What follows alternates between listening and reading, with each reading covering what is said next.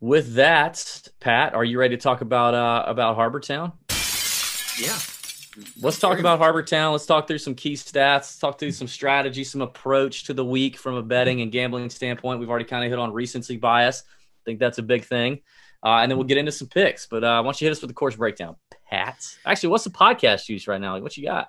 Well, I switched from the beer. I'm back to the Tito's. So Okay, got a yeah. little Tito's mixer. Tito's for me.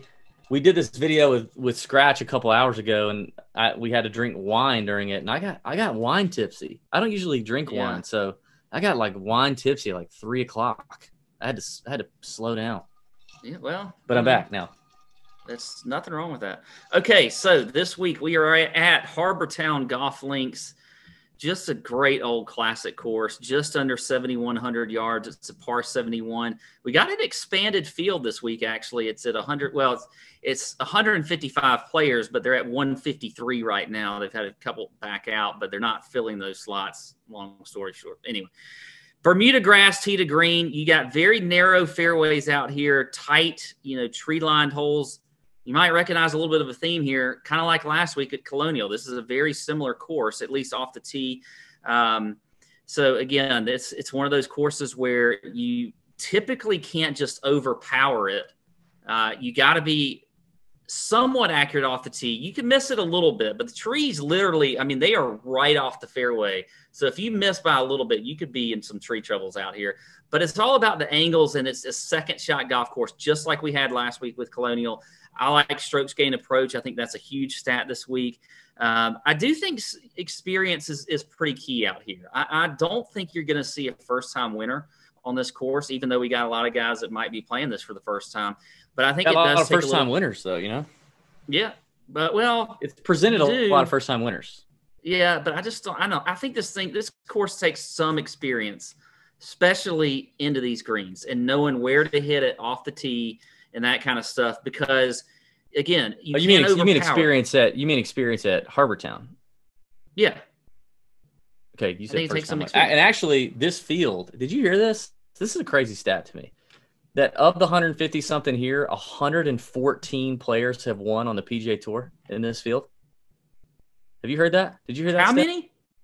114 players in this field have logged a victory on the PGA Tour. Okay. That's a lot. That's insane. Yeah. So, odds are first-time winner is not going to win here. Anyway, so again, it's a course. It's, like I said, a second shot course. I don't think scrambling plays as much into this course as you saw last week at Colonial. If you watch the Colonial, there were some deep drop-offs and slopes off of these greens, there, but not here. You don't really see that a whole lot. So I'm not as looking at scrambling as much, even though they're pretty small greens. I'm looking more at greens and regulation, strokes gained approach, that kind of stuff. I do think you made that great point last week about course history being not as much of a factor at Colonial because of the way the field was and how strong it is. I think you can look at that again this week. But I'll look at some course history. But overall, for me, stats, I do think I'm putting a little bit of emphasis on driving accuracy, ball striking. I mentioned approach. We'll see. These players, it's just like last week. It's just so hard to tell when you got, 6 of the top 10 players in the world playing here that don't normally play on this course. So we'll see what happens, but I'm excited for this course to get these studs out there because we usually don't see it. You got guys like, because it's always right after the Masters. If you don't remember, this tournament is literally the week after the Masters. So a lot of people skip it, and the weather's going to be a little bit different coming in here in June as opposed to April, where it's a little bit cooler. So it's going to be warmer. The ball might be traveling a little bit further. So they've already said there's no overseed anymore right now. So it's pure Bermuda. Yep. And right now the weather looks pretty good though. So I don't think that's going to be a huge factor. It's going to be in like the high 80s with not much wind right now, but we'll see what that looks like. But as far as past champions, you had CT Pan last year. Kadira, I can't even remember what his first name was. Satoshi. 2018, you had Wesley Bryan in 2017, Brandon Grace in 2016, and Jim Furyk in 2015. So there you go. That's your quick course breakdown. What do you got, DB? Any thoughts on how this course and how you see it playing this week? Yeah, I'm glad you asked, Patrick. I do have some thoughts. First of all, I'll work backwards. Just like last week, I agree with you. I think experience here or course history, if you will, let's use it for a couple reasons. Let's use it to nail down the types of players that traditionally have done well here, which we can. And you can definitely see a common theme, although, as you mentioned, you don't have the strength of field here that in years past that you do now. So you got to take that into consideration.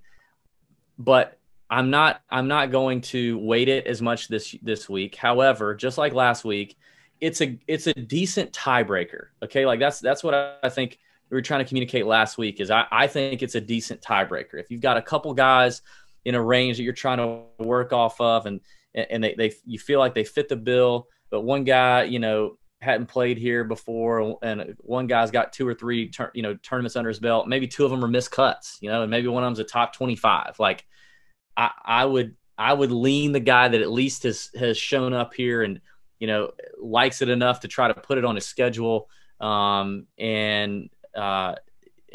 just give it a little extra nudge if it's a tiebreaker is what I'm saying. So in terms of course history, that's kind of where I'm at. I think we probably agree there. I do think the main defense here, as you mentioned, is if it gets firm, which I think it will be, and if the wind kicks up, which we all know it's on the coast, it could change like that. So even though the weather right now doesn't look bad, you got to check it Wednesday. That's again why the nut hut's important, the chalk bomb's important, so we can have those last minute thoughts on weather come Wednesday night. And I think it's the gnarly Bermuda, especially this week. If a lot of the overseeds died off and you've got nothing but Bermuda, chipping on that grainy Bermuda that they have there. I played Harbour Town last year, and I'm not a professional. I did play from the tips, though, because Kisner bet me that I couldn't break 85, I think, from the tips, which I didn't. I think I shot like an 87 and 88. But the gnarly Bermuda is real. So I actually have to disagree with you, Pat. You said that you didn't think chipping and scrambling and around the green play mattered. I actually think it matters a ton, and I weighted it pretty heavily in my model because these are very small peat dye greens, and they're going to be missed. And so I just think like bunker play, scrambling, being able to get up and down, similar to last week at Colonial is important. Now, I feel like the greens at Harbour Town. I just think that the shots that you have to hit off the green at Colonial require a lot more skill than around the greens here. From walking this course before, I haven't played it like you have. I've walked it before. I don't see like you can get like some gnarly lies and things like that because of the Bermuda, but I just don't see as difficult of a shot as far as what you got to do from around these greens, because there's not as much slope, which can cause, that can cause all kinds of problems when you're chipping up, a 10-foot slope or something. Yeah. So it's there's just not as much slope. You're right. You're right. There's not, but these greens are, I think these greens are probably smaller than the greens at Colonial. So you're going to still miss them. You still got to be able to take a wedge and get it up there close. And again, yeah, I think you got to be able to get it up and down. I agree. You got to be able to get it up and down if you miss a green, but I don't think it takes, if you're looking at a stat like scrambling, that's a guy that's, that's literally on all types of courses, he's a great scrambler. I think somebody who's not so great at scrambling can still get around this course if he's missing, because he's not going to have the difficulty, that you might see on like Colonial, where it's much more difficult around the greens to scramble, and it does take more expertise. So that's really my thought. But we're kind of splitting hairs a little bit here. Can we agree that the most important thing here is your approach play, your iron play? Oh yeah, definitely. And definitely, Harbour Town is one of those. So we didn't talk about this. Like, what do we think is going to happen with the distance thing, right? Because we saw Colonial get bludgeoned to death by Bryson and gang. I feel like based on when I played Harbour Town, I feel like based on watching Harbour Town through the years, because I love that golf course, I feel like it's harder to cut some corners out there because I remember a lot of land being, native area almost, or pine straw or woods or very thick, like just thick brush or whatever. Like it looked like at Colonial there was just, it was like if you missed the fairway, you were in the rough, and yeah, you might have had some tree trouble, but you can get to your ball, or you were like on the other side of a fence and you were OB. Whereas at Harbour Town, if you miss the fairway, there's a little bit of rough, and then you're in the trees, but the trees could mean like brush, like where you can't even get to your ball or find it. I feel like I think Bryson and the like are still going to be trying to go after this thing in a new way that we've not seen before. And we've even seen, Davis Love III, who has won this thing like 5 times, I think. And in his day was one of the longer guys on tour. So length is still an advantage, but I'm just talking like, are we going to see somebody like Bryson attack this course in a way that we've never seen it attacked before? Cutting corners. I don't know. I don't see it this week. There's not a whole, I don't think it's a different course as far as that's concerned. Like what Bryson was doing with taking on some of these dog legs and just not even, forgetting that it was a dog leg and going over the trees. I don't think you just can't do that out here. And there's a lot more houses on this course. Like, I mean, Sea Pines itself, where Harbour Town is a residential community. So that makes a little bit of a difference too on what you have and what's out of bounds and things like that. So there's a lot of trouble there. So I don't know. We'll see. It does feel like you could do it at Harbour Town, but it feels like you're at a greater risk at Harbour Town of having a ball be OB or completely unplayable. Not just like in the rough over by a cart path where you got to hit it under a tree to scoot it out into the fairway. You know what I mean? It doesn't feel like that. Yeah. I mean, Jason Day a couple years ago was quoted as saying that for him, he feels like there's 4 to 5 drivers that he hits on this course when he plays it. Again, Jason Day's not. I mean, he's a long hitter. I mean, we all know Jason Day can hit it long, and a couple years ago he was longer.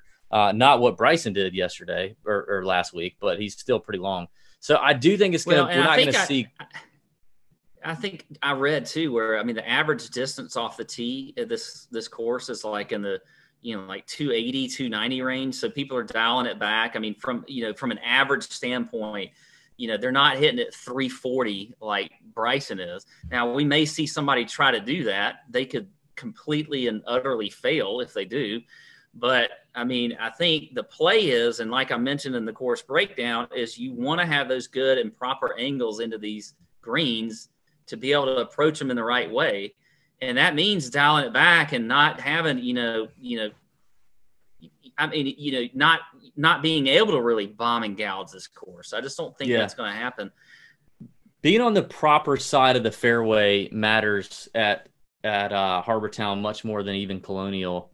I mean, again, I'm not trying to say like I'm some PGA Tour pro, but I remember last year there's one hole in particular. I can't remember which one it is, but I remember my caddy telling me it's the one that Pete Dye let his wife design the green, and it's got the I don't know what you call it, like the wood around the green, like the wood wall kind of that surrounds the entire green.